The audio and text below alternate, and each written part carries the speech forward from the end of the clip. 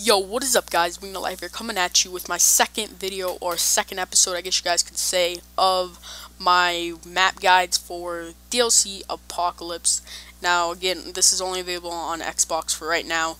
In a month or so, it will be available for PS3 and PC. Just letting you guys know before I start that this is an Apocalypse map from the Xbox. And let's get started with the class setup. Now, the class setup is an MP7 now. Usually, I hate the MP7 with a passion. Now, I decided to use the MP7 because I really wasn't having much luck with any other gun.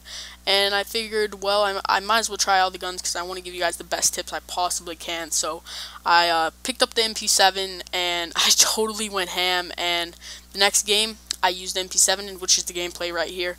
And I just went ham with my orbital VSAT, Warthog, I believe it's called, and K9 unit. Now, what I'm using on the MP7 is a suppressor. I almost said MP7, but it's a suppressor. Now, the suppressor is a very good attachment for this, especially for this map, because this map is really annoying, especially when you're just getting grenades thrown at you and flashes and shock charges and all that junk.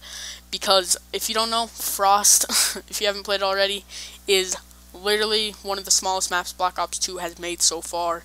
Now, Frost is basically Nuketown size, maybe even a little smaller. You can get the A to C in a matter of seconds. As long as you have lightweight and extreme condition, you can literally get there probably in like 5 seconds or so. That's how small the map is. But the map is a little bit bigger because it has a little underground bridge where you can go to. Now, that's personally where I like to stay, but in this gameplay I didn't too much. But as I was saying, I run suppressor because it is a big map, so I want to stay big map, what am I saying? It's a small map, so I like to stay hidden, so I put on the suppressor, and I'm using Pack-a-Punch camo in case any of you guys were wondering what camo this is. Now, I like extended mags. That's my second attachment on the MP7. I use extended mags because it always helps you out when trying to get the job done. The more the bullets, the more you can pack, and it's overall just a great attachment to use. Now, I like to use Flak Jacket because, again, it's a small map. You're getting grenades thrown at you from every direction. C4, Flak Jacket really helps and gets the job done for you not to die. Now, I like to use Scavenger because I am using high streaks, and most of the time I use high streaks. Now, I found out the best streaks were K9 unit because K9 unit, there is quite a few. There's a little bit buildings. There's quite a few, though. So, the K9, you can hurry up and get there and just totally rape them and stuff like that. And then Warthog, once the K9 unit kills them, they spawn back in, the Warthog comes through, just rips them apart. Surprisingly, the Warthog did really great on this map, unlike some other streaks, so I really recommend K9 unit and Warthog. And of course, I always got to use my orbital VSAT so I know where everyone is on the map at all times. Now, I use C4. I always use C4 because C4 is great.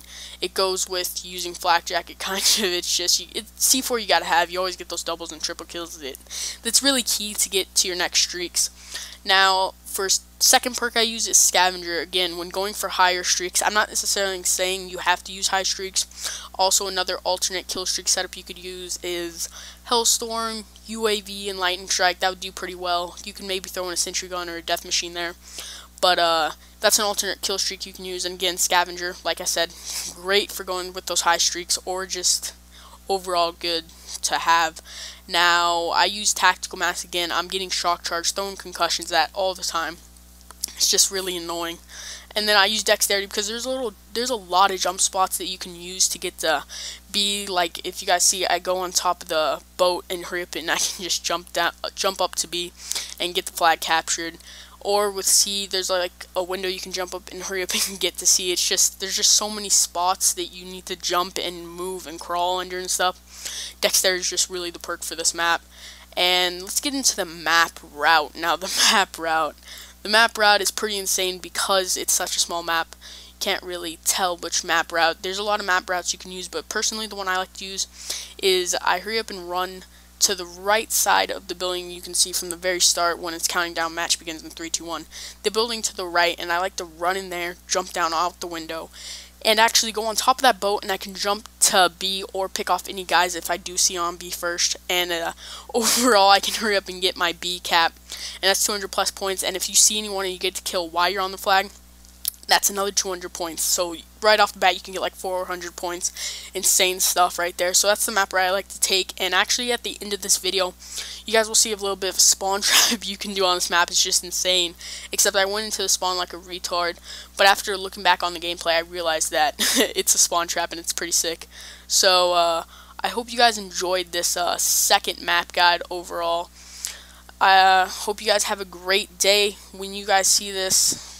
Tomorrow will be Labor Day, so I hope you guys have a great Labor Day. I hope you guys are doing something fun with your family and friends and stuff like that. So I hope you guys enjoyed. Peace.